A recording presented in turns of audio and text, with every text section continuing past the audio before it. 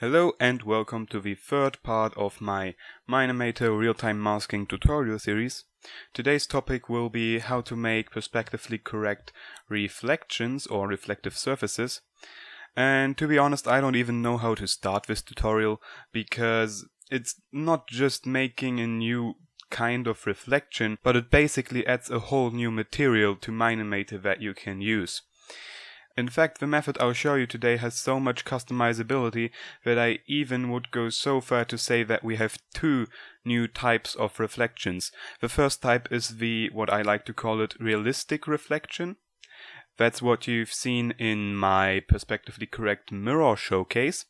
And then there is another type which I like to call artistic reflection that lets you make rough reflections like these, and even something as anisotropic materials with that basically imitates a brushed surface, which doesn't make sense on a diamond, but it's possible.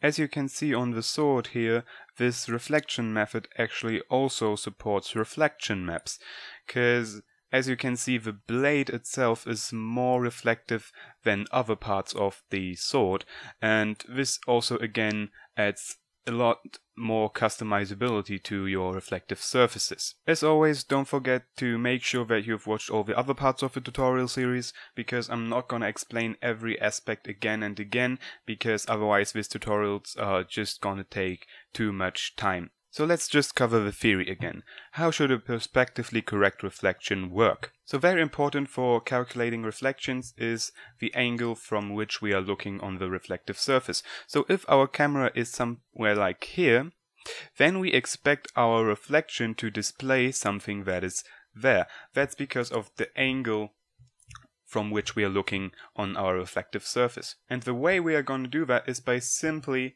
mirroring the camera motion and filming whatever is behind these reflective surfaces, so that we can get the required information and then later stitch it together to an image where we actually can see our reflective surface. So as you can see, now I deleted everything, and just as for the portals, we need a folder in which everything that will affect our mirror system will be parented to. One important thing when you're building such an reflection system is that all reflective surfaces have to be on the same coordinates, so they all have to be on one plane, so you cannot move them back or forth, because otherwise the reflection is not going to be 100% perspectively correct anymore.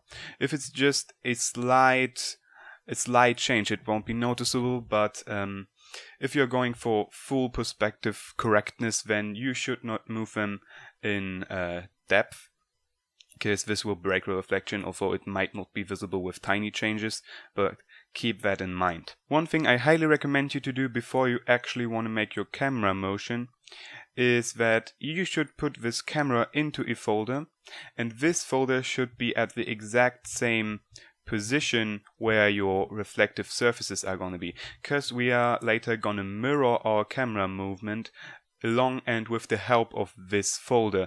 So it is important that this folder is at the exact same position as the reflective surfaces. So when you're done with your camera movement, we can start making the mask. So first of all, we have to mirror our camera movement.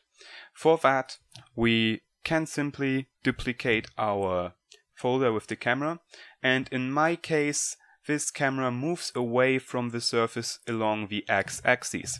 So what I simply have to do is go to my duplicated camera folder and scale the x to -1. So what we did with that is that now both cameras move in sync but mirrored along the x-axis. Important is that to actually be able to use negative scale, you have to allow unlimited values to be set. Otherwise you cannot get this minus values. If you don't want to use this minus values, you of course can mirror the camera movement by hand, but this is quite annoying and I actually do not recommend this. So, but now we have a little problem, because we now have our mirrored camera movement, but if we actually go into this camera, we see that we cannot get the information behind the surfaces because the surfaces itself are in front of the information we need. So this might not work every time. So what you might have to do is duplicate your whole scene, move it a little to the side, and then scale your camera folder with -1. And then what we have to do here is just delete all the items that are in our way. And now we get the information we need for the reflection.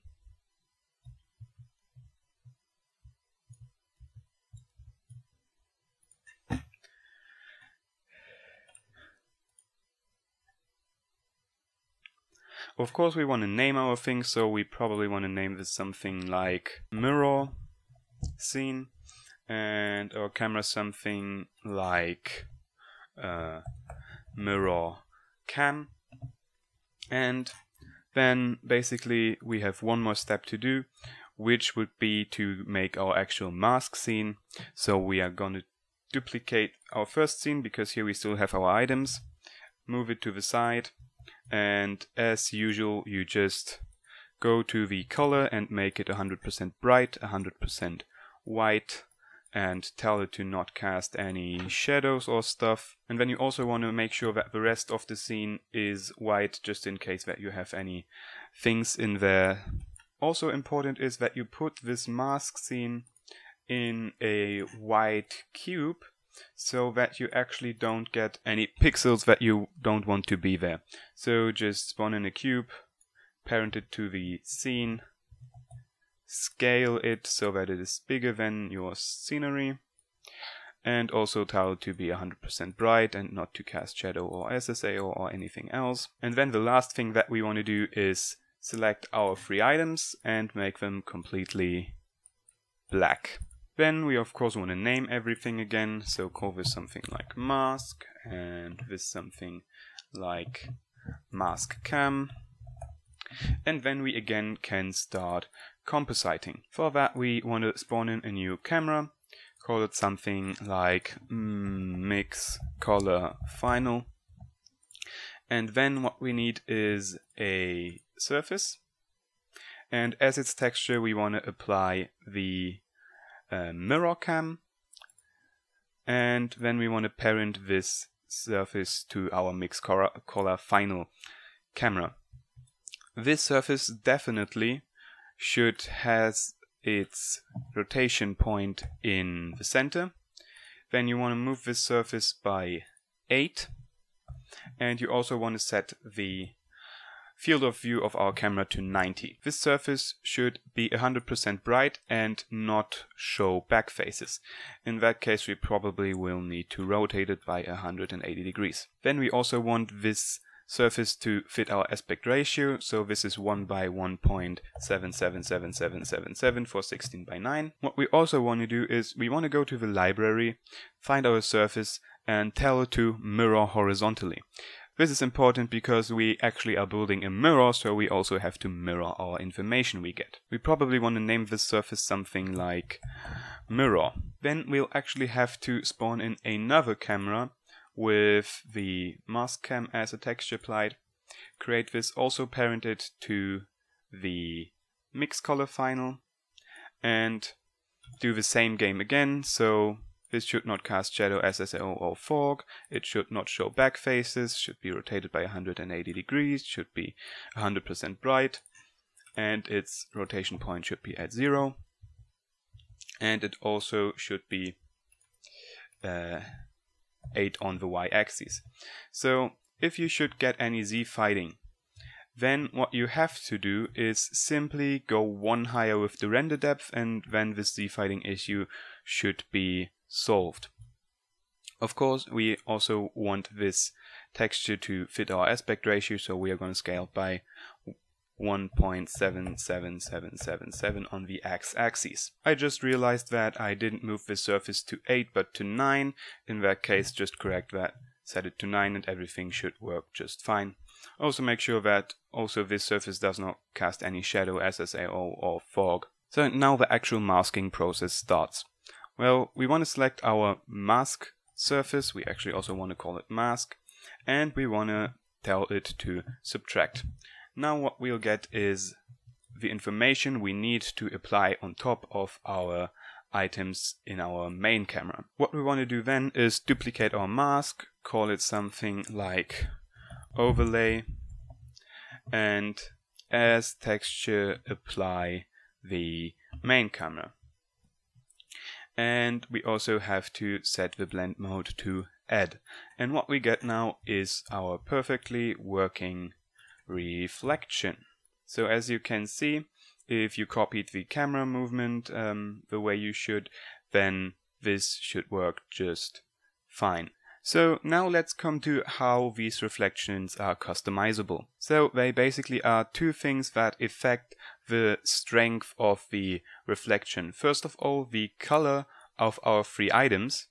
So if we actually were to make them 100% black, we would get a perfect mirror without any of the base color.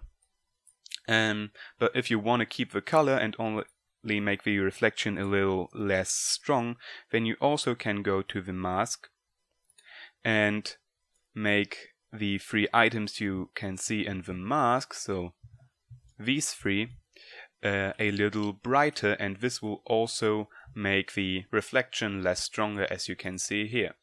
So just play with that and then you'll probably find something that fits your needs. If you want to go a little more advanced, you can also use reflection maps. So for example, go to your sword in the camera mask, and you could, for example, apply a custom reflection map you made, and in that case you of course have to reduce the mix % to 0 so that we get the mask itself. And then what you'll see is that now certain parts reflect more than others do.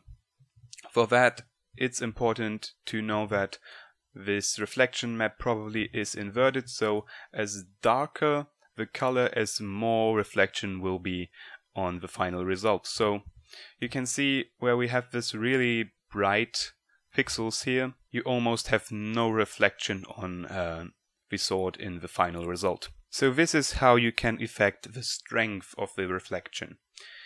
So, but I promised to show you two new reflection models, and the first is the physical reflection. The cool thing about the physical reflection is that you can even set your global depth of field to be in the reflection itself.